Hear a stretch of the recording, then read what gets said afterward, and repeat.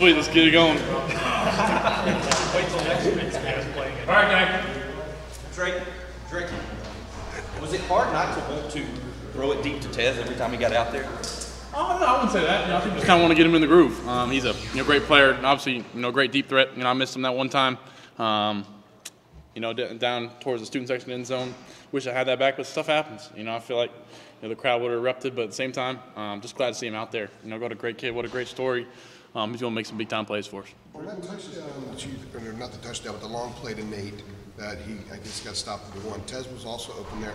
Was that maybe seeing the effect of Tez being out there, the way you guys are going to be defended a little bit differently? Yeah. No, he's going to do a lot. He's going to do a lot for the other guys, and if they leave him one-on-one, they're going to pay. So just like you said, I think Tez was open on that one too. Just one of those things where I saw a defender get my eyes, got his eyes on me, and was kind of retreating towards Tez, but Tez was going to run by him anyway. So could have went either one, and just happened to feel like Nate was screaming down the field open, so they're both over. So I feel like during the team meeting on Thursday, how surprised were you to learn that Tez was being made eligible? Yeah, just kind of Jeremy sent it out, and just stoked. One of those things that you felt like it's finally happened. It felt like just a great feeling as a team. I wish I would have done. I was a captain today. I wish I would have had Tez out there.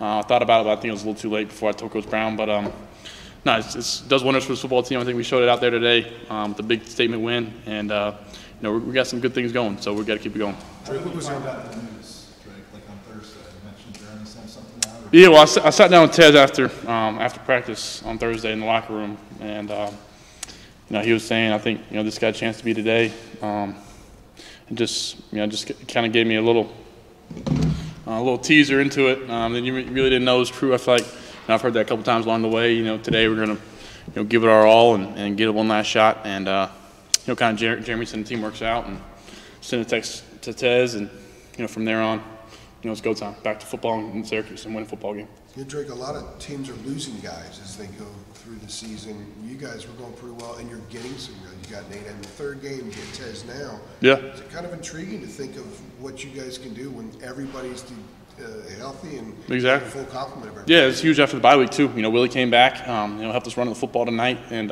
those guys up front worked their butts off. Credit to those guys. How about the defense? How about Ben Kiernan with the run of the night? Just it's fun out there. You get nervous and you get a little bit amped up for games, and you go out there and it's you're having a blast. So just looking forward to the next one. Did you see his face mask? Yeah, he was in there.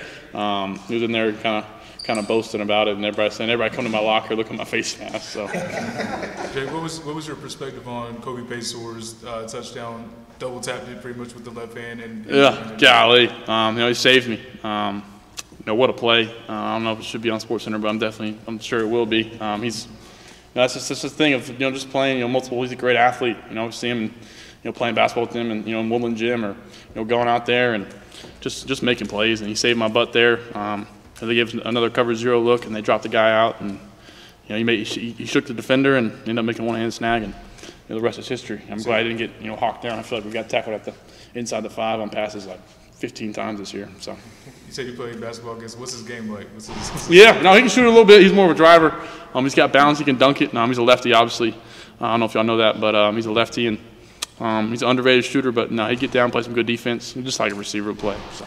With the addition of some guys with NFL experience on the staff, what have they specifically maybe put into place where you've been able to work on some stuff that you feel is taking your game to a different space this year than it was a year ago? Yeah, Coach Christian, first foremost, he's the one that works with the quarterbacks, and obviously, Coach Montesino is the one on the defensive side.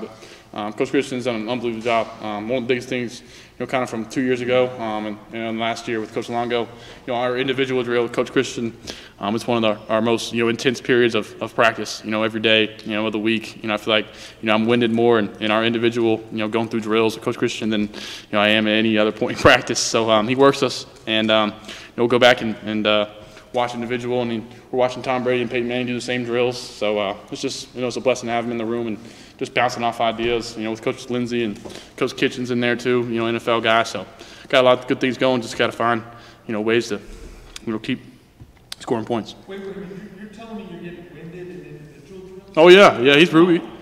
Whoa, yeah, I'd like to see you go out there and do it. Yeah. So.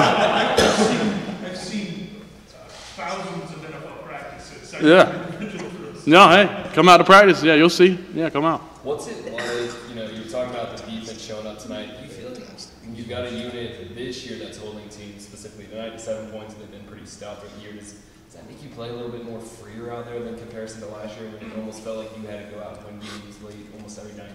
No, I think it just keeps on, I keep kind of putting the pressure on us to keep scoring and keep making that league bigger.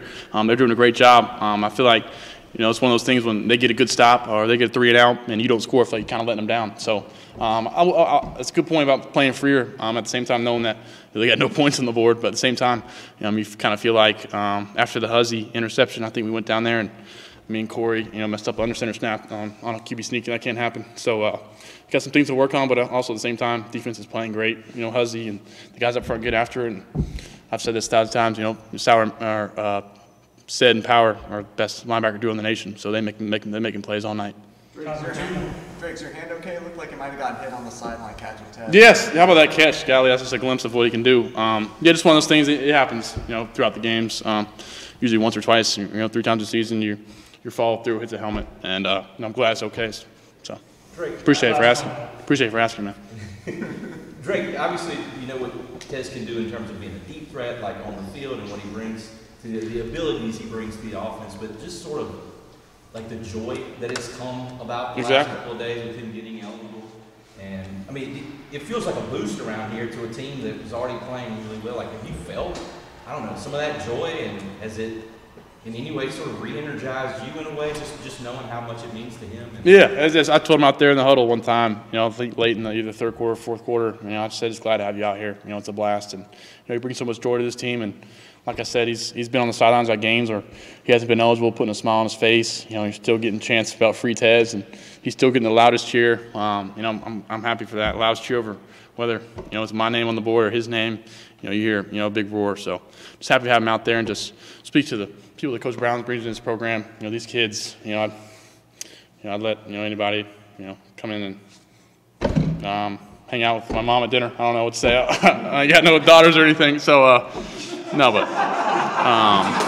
did you have a hard choice on the throw? Nate was open, Tez was open on the yeah. Did you have a hard choice? Tez had his hands up like. Yeah, it's. I probably should have thrown Tez, but at the same time they're both open, so I definitely should have thrown Tez. But hey, it happens. It's one of those things where guys are coming at you, and it's one of those split decisions. I got the eyes on the backside safety who kind of looked at. He saw me kind of after the fake, and I thought he was making a retreat to Tez, but. Like I said, Ted's still going to run by him. So that's it. All right. Appreciate it.